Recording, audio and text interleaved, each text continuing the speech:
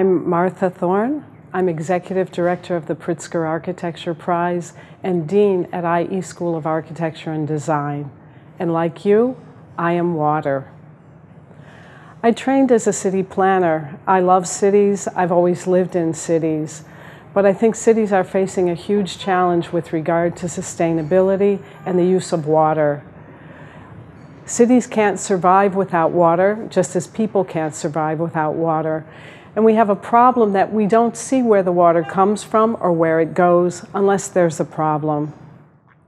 I think as city planners, as architects, as people who are concerned about cities, what we need to do is realize this path of water from the source to the recycling to the reuse and how it impacts all our lives.